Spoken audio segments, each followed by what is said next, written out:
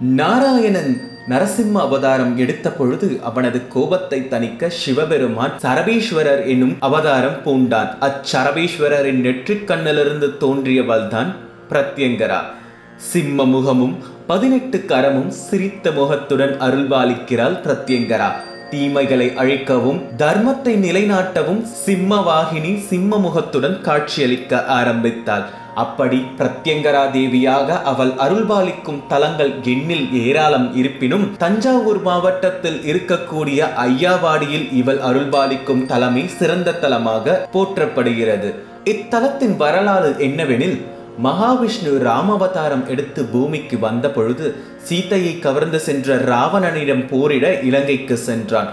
தன் சகோதரர்களையும் மகன்களையும் வரிசையாக அனுப்பி ராமனிடம் போரிடச் செய்தான். அனைவரையும் இழந்த ராவணனிடம் எஞ்சியிருந்ததோ இந்திரஜித் மட்டுமே.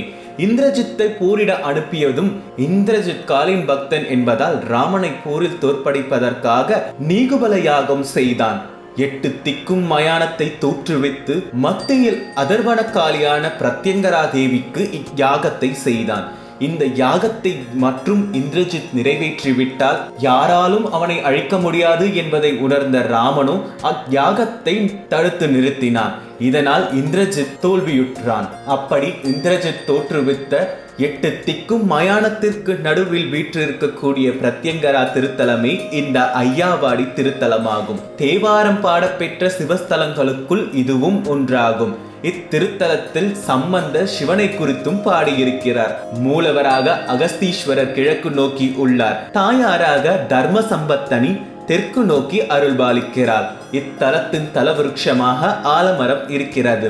இதில் அல், அரசு, புரசு, இச்சி, மா இலைகள் இருப்பது மிகவும் விசேஷம்.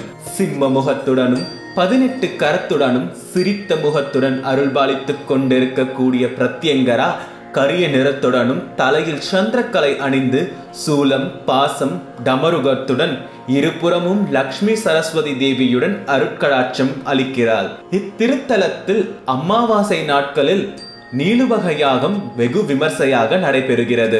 இந்நீலுபக யாகத்தில் கலந்து கொண்டால் இழந்த பதவி மீண்டும் கிடைக்கும் என்றும், கடன் தொல்லை தீரும், உத்தியோக உயர்வு கிடைக்கும், திருமண பாக்கியம் விரைவில் கிடைக்கும், வியாபாரம் செழிக்கும் என்பது நம்பிக்கை. சனிதோஷம் உள்ளவர்கள் இயாகத்தில் பங்கெடுத்தால் சனீஸ்வரனின் தொல்லைகளில் இருந்து விடுபடலாம் என்றும் கூறுகின்றனர். அமாவாசை நாட்களில் காலை 8 மணியிலிருந்து மதியம் 2 மணி வரை நீகுபல யாகம் நடைபெறுகிறது. இத்திருத்தலத்திற்கு செல்லும் வழியானது தஞ்சாவூரில் இருந்து கும்பகோணம் வழியாக உள்ள உப்புலியப்பன் கோவில் வழியாக இத்திருத்தலத்தை அடையலாம். உப்புலியப்பன் கோவிலிலிருந்து 3 மைல் தூரத்தில் தான் இந்த ஐயாவாடி உள்ளது.